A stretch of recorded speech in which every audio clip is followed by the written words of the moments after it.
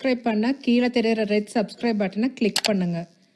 சைடில் தெரியுற பெல் ஐக்கானை கிளிக் பண்ணுங்கள். அப்டேட்ஸ் உடனுக்குடன் உங்களுக்கு கிடைச்சிடும். ஹலோ ஃப்ரெண்ட்ஸ், இன்னைக்கு காலிஸ் கிச்சனில் நம்ம பார்க்க போகிறது கோதுமை ஓட்ஸ் ஊத்தப்பம். இதுக்கு தேவையான இன்க்ரீடியன்ட்ஸ்: 1 கப் ஃபுல்லாக கோதுமை மாவு, 3/4 கப் ஓட்ஸ் பொடிச்சு வச்சுருக்கேன், மிக்சியில் ஓட்டிக்கோங்க. ஒரு 5 பச்சை மிளகா, ஒரு வெங்காயம், ஒரு தக்காளி, கருவேப்பிலை, மல்லித்தலை, தயிர். இப்போ எப்படி செய்யறதுன்னு பார்க்கலாம். இப்போ ஒரு பவுலில் இந்த கோதுமை மாவு போட்டுருங்க.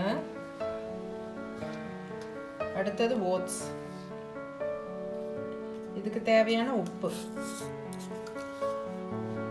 இந்த தயிர் அதில் ஊற்றி நல்லா கலக்கி விட்டுருங்க.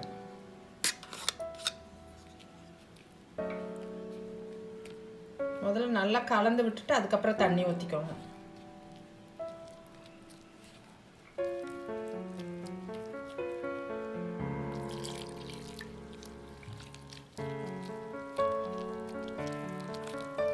நல்லா லம்ஸ் இல்லாமல் கலக்கிக்கோங்க.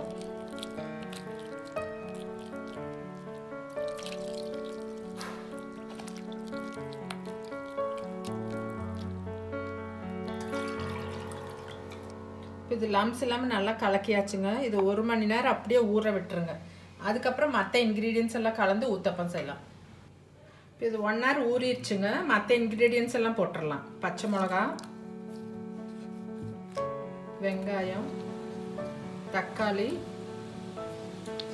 கருவேப்பிலை, மல்லித்தலை போட்டு நல்லா கலந்து விட்டுக்கோங்க. இதில் வேணும்னா நீங்கள் வெஜிடபிள்ஸ் கூட சேர்த்திக்கலாம். இது ஒரு 10 நிமிஷம் ஊற வைக்கலாம். அதுக்கப்புறம் ஊத்தப்பம் செய்யலாம். இப்போ மாவு ரெடியாக இருக்குதுங்க. இப்போ கடலை சூடாயிருச்சு. இப்போ ஊத்தப்பம் ஊற்றிடலாம்.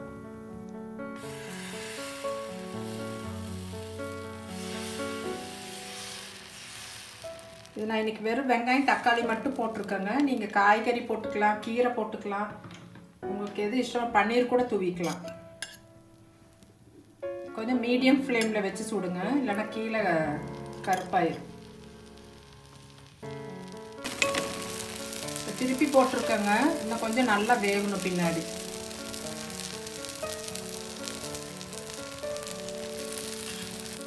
இப்போ திருப்பி பார்க்கலாங்க, வெந்துச்சு.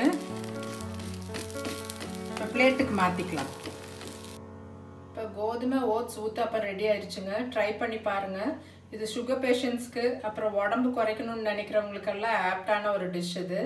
ட்ரை பண்ணி பாருங்கள். அடுத்த வீடியோவில் உங்களை மீட் பண்ணுறேன். லைக் பண்ணுங்கள், ஷேர் பண்ணுங்கள், கமெண்ட் பண்ணுங்கள், மறக்காமல் சப்ஸ்கிரைப் பண்ணுங்கள். தேங்க்யூ.